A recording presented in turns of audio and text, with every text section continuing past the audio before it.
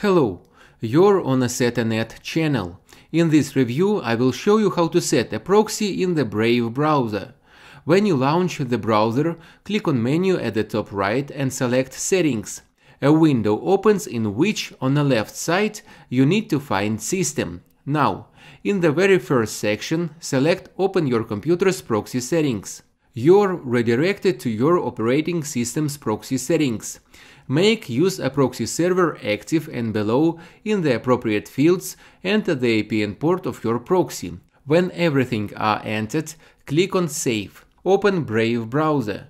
If you have a personal proxy, then when working in a browser, you will see a window for entering your login and password. Enter this information. And if you have a free proxy, then there won't be a such window. You can start working right away. This is how the proxy is set in Brave browser. If you have any questions, write them in the comments. Click like, subscribe to the channel and good luck!